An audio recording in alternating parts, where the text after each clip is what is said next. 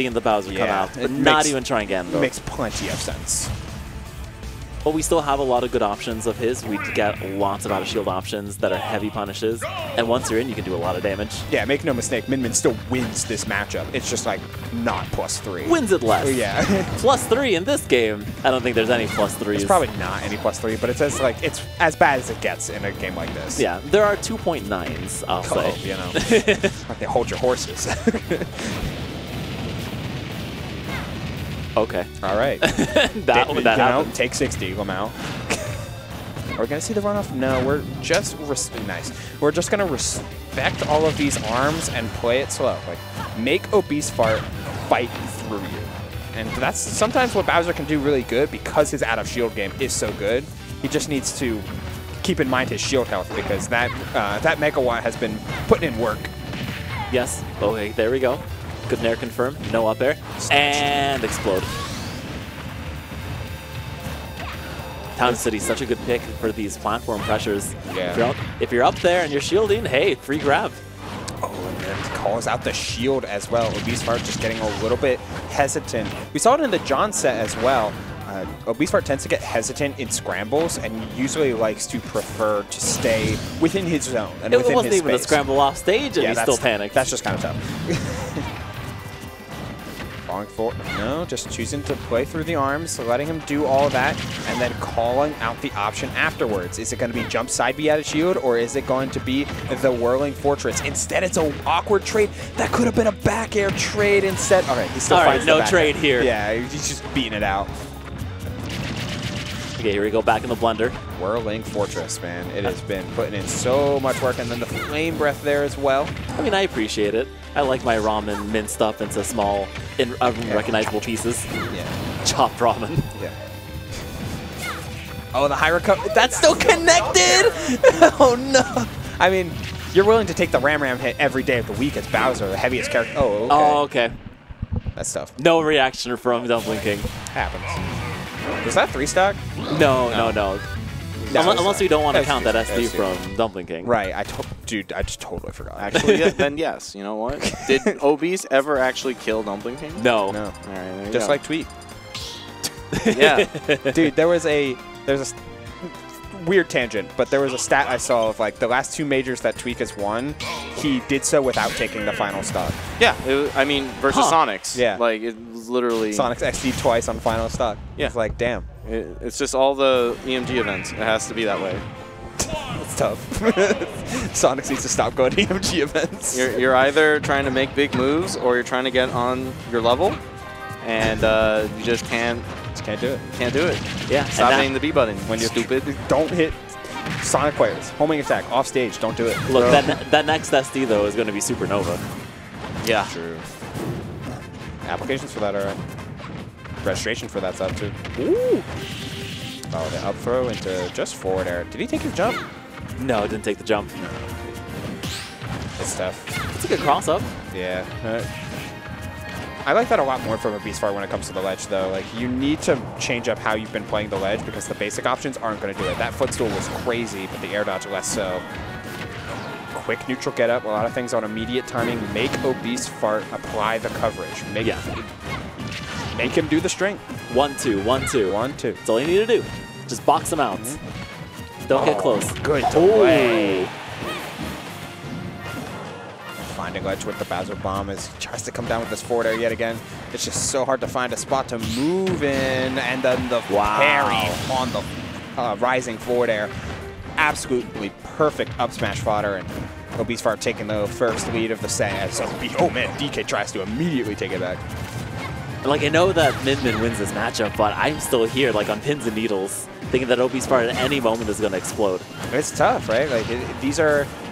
DumplingKing plays characters that always will put you on edge because the on paper never matches the in practice. Yeah, he's very much playing against the people holding the controller rather than the character. Yeah, he's all in on, like, I'm going to make you beat me. Don't beat my character, beat me. Where grappler players succeed the most. Yeah. Ooh, careful, missing the spacing and eating the empowered dragon. Battering back and forth. This forward is big. Now Oh, the no jump jump. is gone, but he's able to recover. Good drift on the part of obesefart just to go off stage and go beneath the stage. Then the megawatt nair seals out the stock 160. Makes plenty of sense, but being down a full stock here, he needs to explode real quick. Yes, Swiss. Yeah, but this is exactly what he needs. Up one stock. Finally, for the second time this set, in the lead, but for how much longer? Yo, he was kind of cooking with that tech chase jab 1 to try and reset. I kind of dug it. He's looking for the falling nair setup, though, and any sort of landing aerial. They're going to get counterplayed by MinMin, and now you're off stage. Oh, I don't think he's making it back. He is not making it back. Not with We got to go this. next. Yeah, so not FD, right? We're not going back to FD. Luckily, you have counter pick advantage. So FD, you left it open for whatever reason that you felt like it was the 3rd worst stage as opposed to the 1st or 2nd worst stage. Oh, God, that's just a massacre right there. Yeah. Stop, he's already dead. That's about what MinMin does. Empowered Dragon doesn't even need to aim it. It auto-aims. Okay, excuse me, that's Trogdor. Trogdor? Oh, Yeah, that's the Burninator. Come on. my bad. Yeah. All right, but are You we don't going need back to aim Talon Trogdor. City? He just aims. He just goes. No, small battlefields. You still get some platforms, but you got a much smaller stage, so this is good for both players. Yeah, it's not bad at all. Like, this is the type of stage you want because of the... It's more close quarters. You have places that you can land high, and it has ledges, and that's like, that's what DumplingKing wings on. It's like he's betting his entire life savings on winning the ledge game. Oh, no. Come on, DumplingKing. Stop gambling on your wins. Oh, no jump. Okay, all right. But this was a good bet. Small battlefield so Yeah. far, working in his favor. Thus far, he's keeping his life savings. Good. W. You can afford 5 guys now after. Yo, let's go. The falling megawatt nair. It's crazy, just like how much Bowser's ledge trapping can change just by him taking like a half step back. It's like, oh, now I'm not in ledge trap, double jump, nair range. You have to commit to the arms. But if you commit to the arms, then I could just like full hop forward air you. Like, Yeah, this is where we gotta start seeing some grabs. I don't think obesefart has actually gotten a grab at all this brackets. he's just not grabbing it. That's crazy. Oh, he made it, and the get-up attack was so well timed. Playing through the instant timing, looking for the back air afterwards.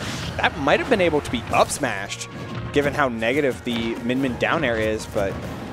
Yeah, I don't think DumplingKing knows his frame data like that. Yeah. He's more of a vibes-based player. You know, I respect it, right? Like, even still, like, you're just taking the guarantee. Ooh, he tried to get tricky, but DumplingKing with the reaction, up 3 stocks to 1 now. All right, now this is going to be your 3 stock you wanted. I mean, you said it, not me. No, I believe. He I could do believe it. in DumplingKing supremacy. Heaviest character in the game, like, 120 is not kill percent. But with Megawatt fully charged, maybe. Maybe. Yeah, okay, I'm starting to see why he didn't grab. Keeps missing. It's so punishable, and then the spot dodge getting called out as well. Keeping track of all of those defensive options. Tries for the falling fair, and then commits to the fullest, highest reach of that forward air. And it comes down and finishes off the game. DumplingKing with the 3 stock in tow. It's his turn to play against John Numbers today. Man, I think DumplingKing this is big for him. Because the last time he played against John, it wasn't even close after the first game. Yeah. No, which really, you know, it was very close that first game, and I'm like, oh my god, like he has an opportunity to take this and reset the bracket.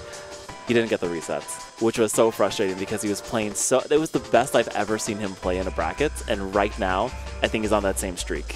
Devin, is there a way where you can take the first part of one replay and then the first part of another replay and like show them side by side? New technology No, in the but works. I mean, I guess I could set that up. Okay, well, don't worry about it. I just want to, like, in all of these clips, right, we're constantly seeing DumplingKing play at, like, so many different ranges. Like, this spacing right here, so different from if he's, like, I'll use different colors. If he's here versus if he's here and versus if he's here. Right. Completely different gameplay. You're all still threatening similar options, but it becomes like a different list of priorities of, oh, at purple, I'm thinking jump forward air. At yellow, I'm thinking the Whirling Fortress as like the number 1. And Right. at orange, I'm thinking something like jump side B. Yeah, or even an up smash if he's going to land on or ledge. something like an up smash. Yeah, exactly. So then your list of priorities changes, and because your mental stack is constantly shifting based off of if Bowser just takes like a step forward or a step backwards or short hop forward or short hop backwards, you're constantly overwhelmed on top of the fact that